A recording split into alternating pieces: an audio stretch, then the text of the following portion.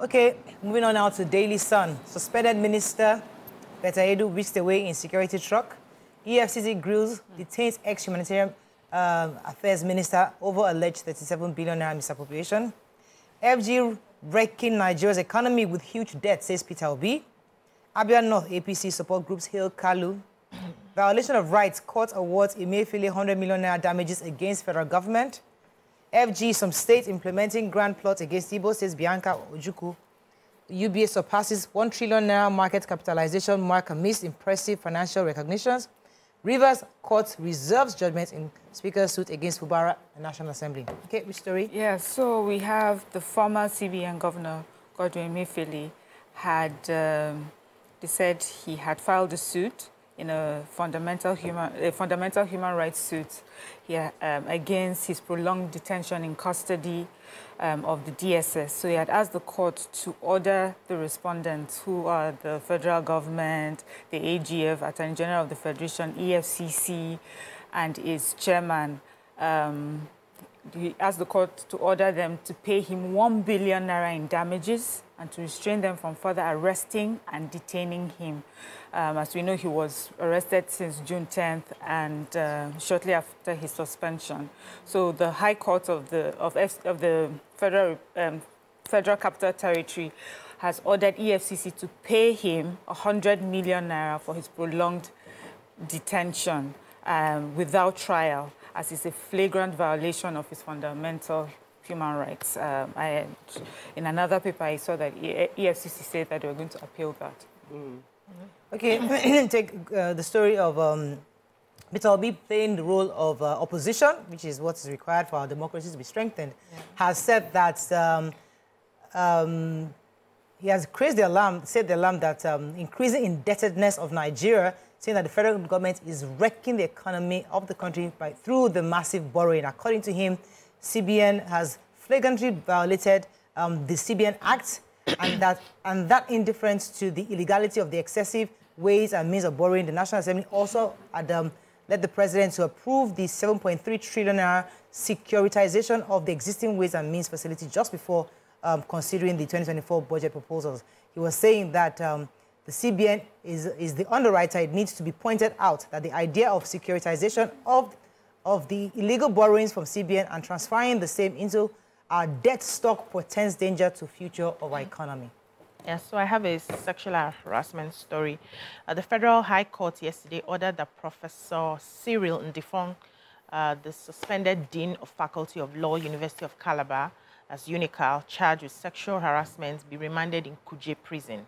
He was being prosecuted by the Independent Corrupt Practices and Other Offences Commission, that's the ICPC, before Justice James Omotosho, and though he pleaded not guilty to the 4-count charge. I want to give out the charges here. So the first one, in count 1, he was alleged to have, between June and September 2023, used his office and position to gratify himself by soliciting nude photographs and videos from a 200-level diploma female student of the university through WhatsApp, WhatsApp chats on his telephone number. They mentioned the number there. Count 2, he was alleged to have corruptedly requested for nude photographs and videos from a 400-level female student of the Faculty of Law with the plan of changing her project supervisor to himself in order to guarantee favorable grades for her. Count 3, he was alleged to have corruptedly requested to see photographs of a 16-year-old prospective post-UTME female student as an inducement to consider her for admission into the Faculty of Law. And count 4, they accuse him of causing a female student to send pornographic, indecent, and obscene photographs of herself to him through WhatsApp chats. You know, these are the 4 counts charges, but they have reminded him, saying no bail for now. They are still going to be looking into the cases. Okay, Vanguard. Same story, 585 million naira graft, suspended Beta Edu, denied access to Tinubu. You have stories inside, or should we move on? Nigerian Tribune, you have a story? Okay, still in Tribune, Beta Edu may face EFCC today. Tinubu dismisses Irukera and Oko. Alleged certificate scandal, Group Aiyedatiwa trade words in Ondo. Over 4,900 candidates in contest for 384 seats in Oyo local government elections. Doyin Okupe resigns from Labour Party. Tinubu must dismantle emerging cabal within his presidency, says Ndume. Plateau killings, religious leaders, residents stage peace walk, present 10-point demand to governor. Court finds federal government 100 million naira for violating Emefiele's rights. Tinubu's government flouting CBN Act on ways and means, says Peter Obi, and UBA surpasses the trillion naira market capitalization mark. Okay, which story? I have the picture story. So thousands of residents on Monday, that's in Plateau State, staged a peace walk in Jos. And this is, as we know, as a result of all the killings that happened over the Christmas period. And so it was an interdenominational walk, yes. Everybody was there, thousands and thousands of people dressed in black. And it was led by Reverend Stephen Babapanya, who is also the president of Ekwa Evangelical Church of Winning All. So they walked all the way to the government's house, and they had a 10-point demand.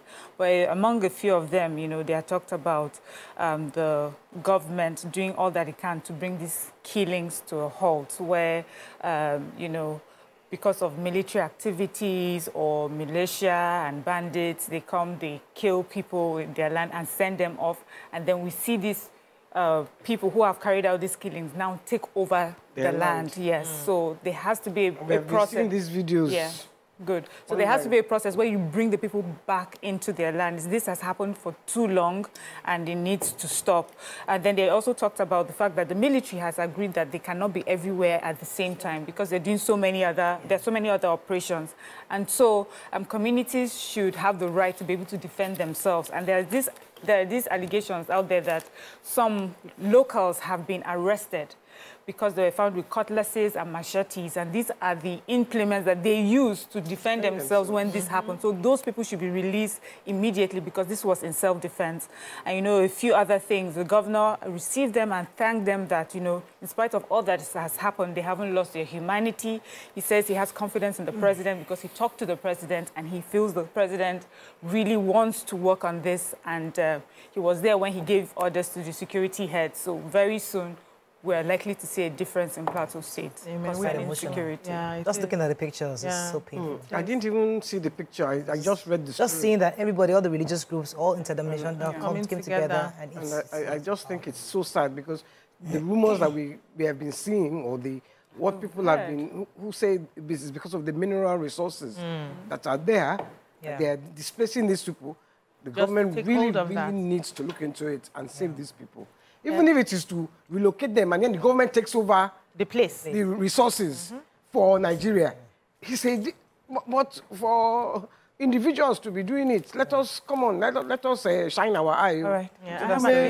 In Vanguard. Tribune, yes.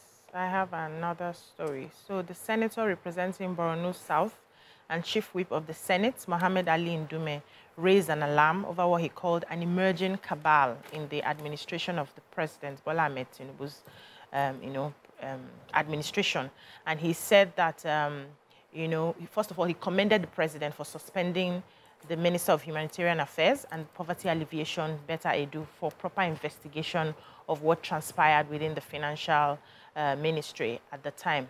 And he says that she definitely did not act alone, but was in connivance with certain individuals who are already forming a cartel, in Tinubu's presidency. And if these cabals are not curtailed, they could destabilize Tinubu's administration and what he's planning. So that this suspension is going to be sending a strong signal to them that their principal will not tolerate any form of cabal in his administration, just to make sure that this does not go on. And they must investigate to find the other people that she connived with. She definitely did not work in isolation. And also, there are other cases that we've not put a spotlight on that would also have happened this way. And so the administration needs to do proper investigation, punishment method where necessary, to ensure that people don't take advantage of, him being the presidency and being a good person. And so it was just commending him, also talking about insecurity as a whole, All right, final paper, I'll just read the headlines of The Guardian. EFCC quizzes embattled Edu, others as anti-graft opera heightens. Obi deploys huge borrowing profligates spending on luxury. Reps blames A Greek ministry for delay in sharing Tinubu's palliative. NEC cancels Disco's license over 10 billion naira debt, appoints sole administrator. And subscribers suffer service disruption over 70 billion naira interconnect debts. I thought it was there, but they gave us a yellow, so we have an idea which subscribers are talking about. Is that what UBA, they gave us a clue. They gave us a clue. UBA exceeds trillion naira market capitalization mark. And security guard bags life imprisonment over sexual assault. Okay, that's all we can take on Front Page Review. When we come back, we want our hot topic of today. Stay with us. We'll be right back.